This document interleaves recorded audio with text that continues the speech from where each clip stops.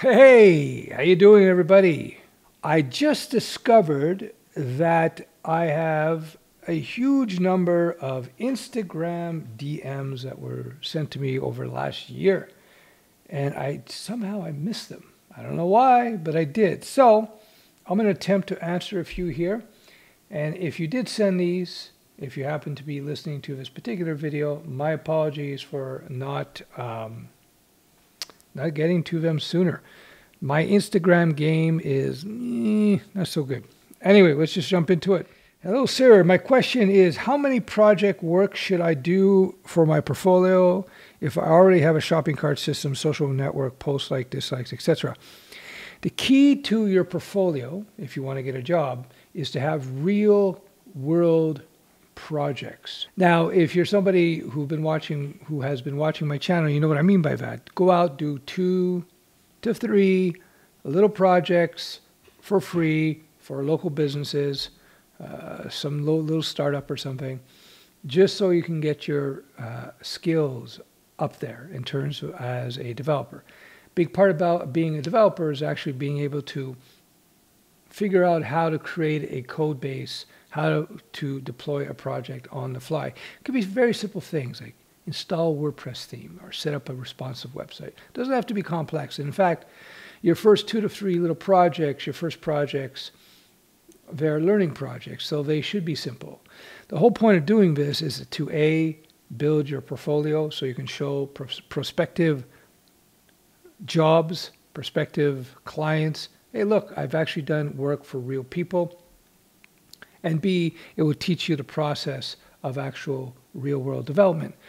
Coding is part of the job, by the way. You have to learn to be able to communicate with people, to be able to get requirements, etc., etc. Next question, same guy. Please give us business suggestions as I want to move into freelancing world.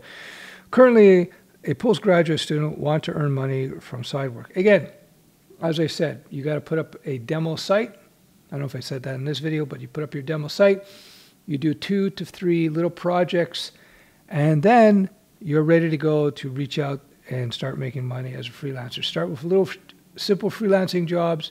You take it from there, which you're probably going to find out in the freelancing world that WordPress, shopping cart integrations, Shopify, PHP, the web technologies, HTML5, CSS3, some JavaScript.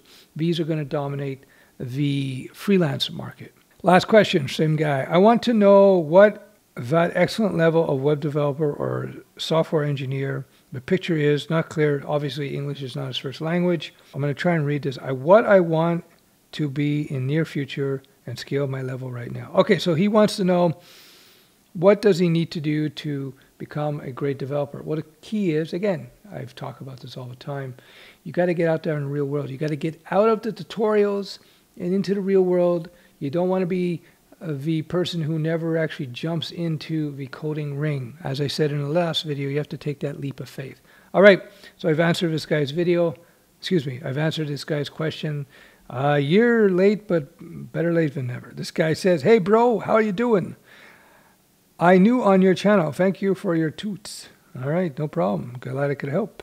I love your content on YouTube. I am a student of data science and I guess MIS, maybe he's talking machine learning, maybe ML he meant to write. Yeah, ML. He's data science and machine learning. Can I still go with the Air M1 chip, 8 gig of RAM? So yeah, he's doing data science and machine learning. He wants to know if the Air will do it. M1 Air, which is Apple's new M1 architecture, which is the bee's knees of chips, super powerful CPU and architecture.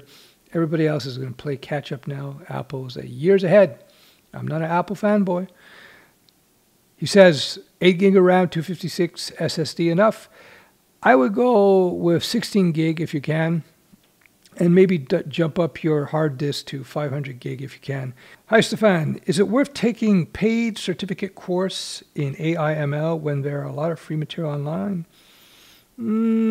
Well, paid courses can be better. Paid courses can be better. Links below. Certifications. I provide certifications for schools all over North America in different parts of the world. That being said, certificates are worth this much and real world experience worth this much. So it's this much versus this much. So don't take a course because you're going to get the certificate. It's fine. It helps a little bit, but don't take it for that. You take it because the course is taught by a really good instructor. At the end of the day, what makes a good course is not the institution, not this school or that school or this boot camp or that boot camp or even YouTube. It really comes down to the teacher. Does the teacher know what they're doing? Do they know how to code?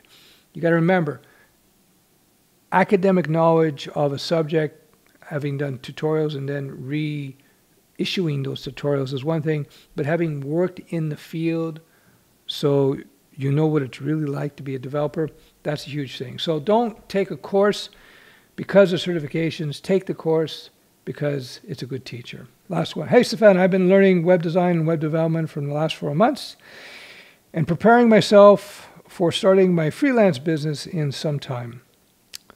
But I had doubt in my mind as what should I do if a client who has no particular design in mind and expects us to do both design and development for his website?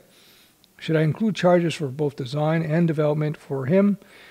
Would be really helpful if I get some information from you. If a client comes to you and they need you to do the design work and you want to just concentrate on the back end or the coding, then you can do one or two things rather. You can either use templates or B, partner with a designer, and of course you charge for that.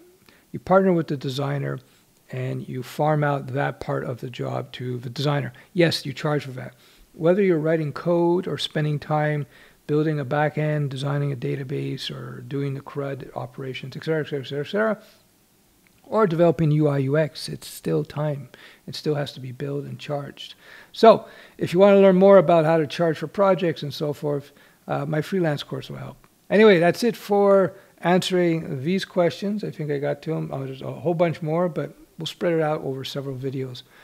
Once again, if you have questions for me, ask them in the links below, and I'll do what I can to get to the job. All right, we'll talk soon.